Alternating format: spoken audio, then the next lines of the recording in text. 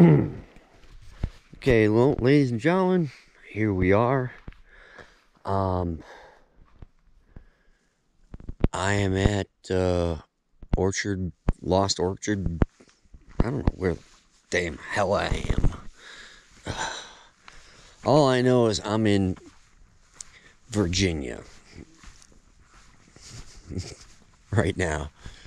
Oh boy, I might just take a quick walk up over here. Why not? Show you the shelter. It's probably going to be really, really dark. Not much to it, but the name's going to be on it.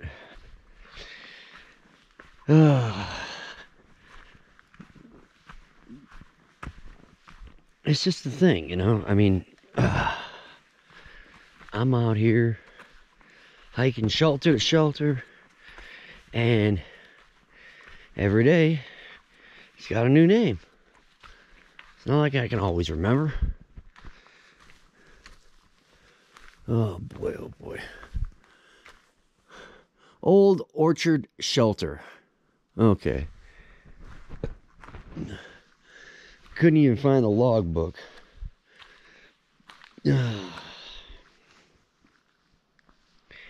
Well,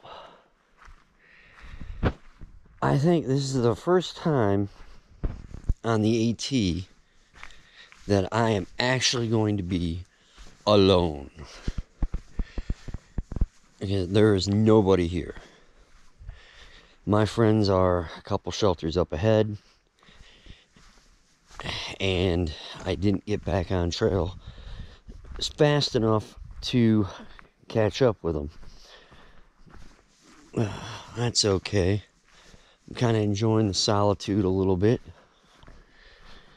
We got bear boxes over here.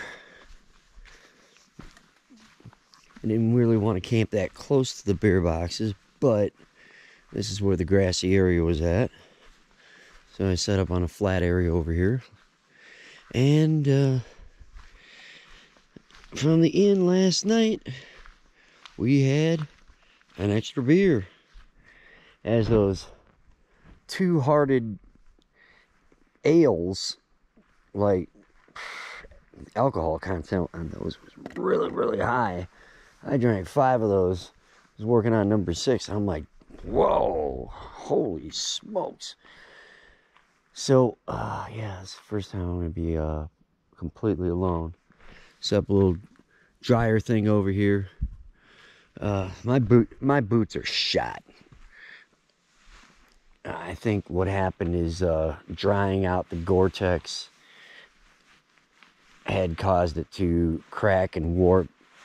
And so when it started raining, you know, I thought, hey, you know, all I got to do is just, you know, keep the tops of my feet dry while water just kept coming in my shoes. And I'm like, what the heck is going on here, you know? And apparently it's coming right through the sidewalls. So, new pair of boots is definitely on the menu. Where am I going to get those from? I have no idea. All I know is I'm trying to keep my feet as dry as I can, and hopefully be able to make it to Atkins in about 3 days over here. So tonight, tomorrow night, another night after that, we should be there. And because I said I was going to point it out when I finally found some, a really good example of it. Okay, so this is poison ivy right here. Now, notice the kind of like there's kind of like a leader leaf, and then there's these 2 other leaves over here, and they kind of have like this lobe off to them.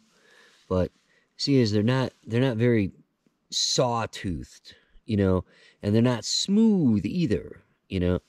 But that is bona fide poison ivy right there. Ba-boom. Ba-boom. I was going to set up the tent right over here. So I thought, hey, this is kind of like a flat area. And well, there we go. There's some more of it right there. That is poison ivy. So some of my tent stakes would have might have ended up stretching over in there, and well, obviously you do not want that, especially if you're susceptible to it. Usually it's pretty easy to find poison ivy on the AT, but last time it came up with my friends, I looked for, good 3-4 days, didn't run into any. Yeah, yep. We got a little bit of poison ivy mixed in with, this is all poison ivy. No, that is not poison ivy. No.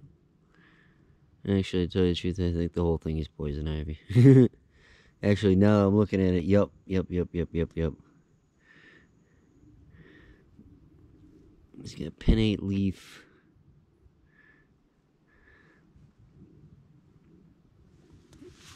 That's why you really want to look, but that lobed, the two back leaves being somewhat lobed, that's always the boom telltale sign.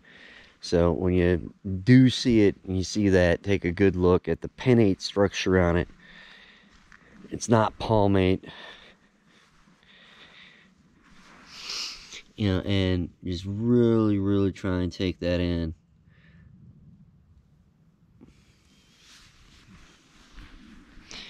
As there are other leaves of threes out there, Sometimes it's Virginia creeper, It just doesn't have the, its 4th and 5th leaf yet. Yeah, a lot of that stuff happens like that, so. Yeah, this is what it's like when it's just me alone with my thoughts, so. I'm going to continue to listen to my lectures. They keep me company over here when there's nobody around. This is kind of when it gets spooky, right when you're finishing up your food and bears could end up coming around, It's like, well, if it's just me and I'm making a bunch of noise, they probably won't show up. But if I'm just sitting here really quietly by myself, it's too easy just to not scare one wanders into camp and you're like, oh shit. Hopefully he hears you a long ways off. Yay. Half the time you're just too damn tired to even care. You're like, oh, this bear's after me. Let him eat me up. I ain't walking another step today. Yeah, well, if that happened, they wouldn't let people on the AT. Alright, well, that's the video for today. Sun's going down. I gotta finish this food. My goodness, 8 minutes already. Me rambling. Alright. Talk to you later.